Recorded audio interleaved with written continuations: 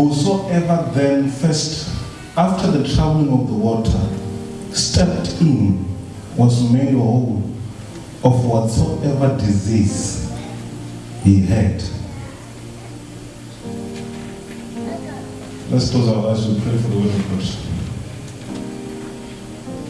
Father, we thank you for this beautiful day. We thank you for your living word.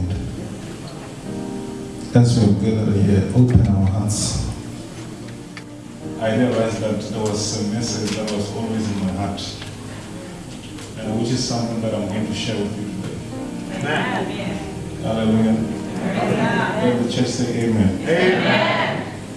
When I was reading my Bible here, it was talking about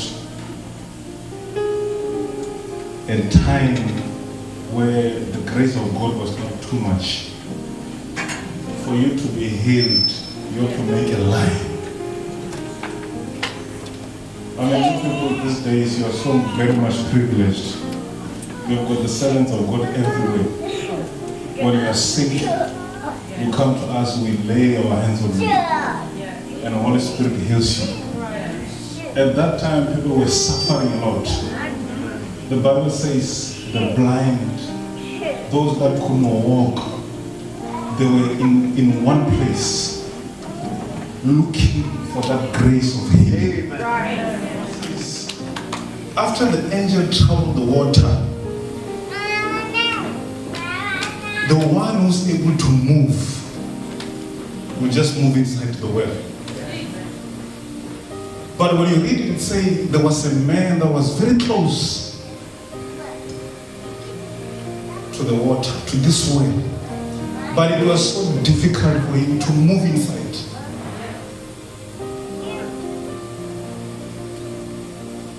And this man, I believe, there's something that, I was thinking that if I move to a town, within 10 years I'll be having friends.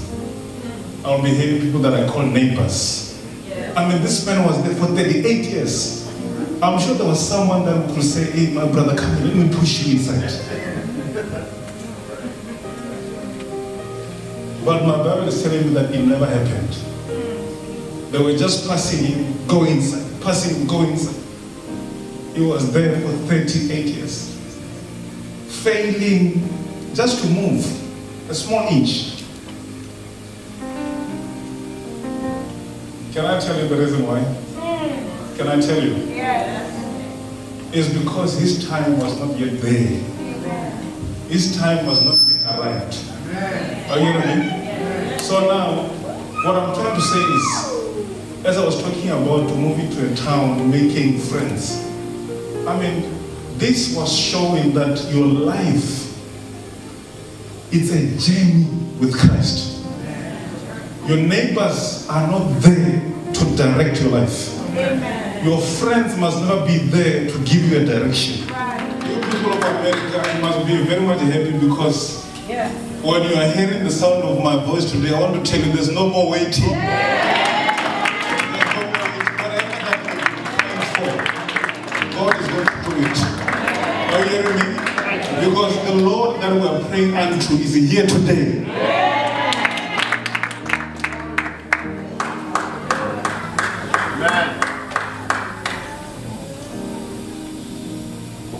There are so many voices that we can listen unto. But when Jesus Christ speaks, protocols must be broken. Religion must be broken. In life, we've got some certain methods that we use to live and say, this is how we live. But when Jesus Christ comes, He's not going to tell you and say, go inside the water. He will ask you a very simple question, what do you want? Meaning a way of doing things must be broken. So now the Bible says when Jesus Christ saw the man, he said, what do you want? Can we read? Yes. Let's read. Infirmity, 38 years. When Jesus saw him lie, he knew that he had been now a long time in that case. He said unto him, Wilt thou be made whole?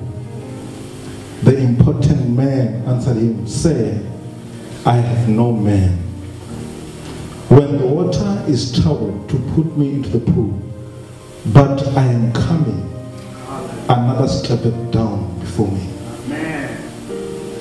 Jesus said unto him, Rise, take up thy bed, and go away. There's no struggle. There are some certain things when you've got the Holy Spirit you can't struggle about. And if people are using a long road, when Jesus Christ comes, there will be a shortcut.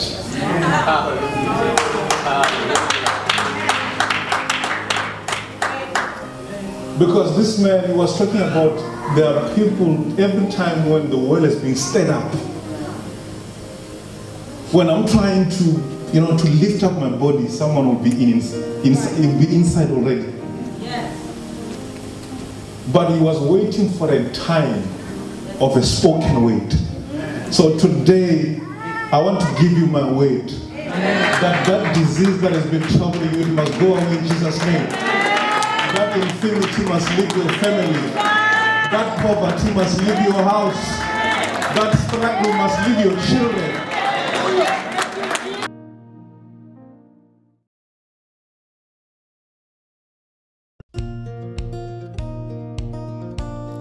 We greet you all in the wonderful name of Jesus Christ.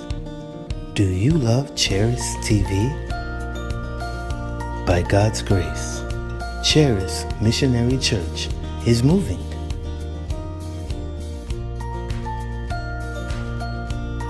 From the tent of God's glory. No one will fail again. I say you will never fail again. No. Watch everywhere. Look what is happening there.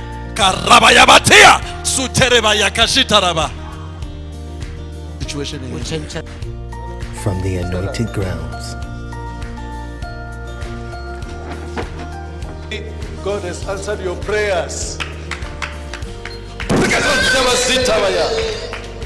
And now we need to move from here. If you look around here, some people cannot come to church now because their cars are not safe. Especially people are watching us. If people are watching us, they've got a lot of money there. And God has touched you to give us money to build. So whoever partake of this building that we want to build, we have found the land. We have found what? And the land is good.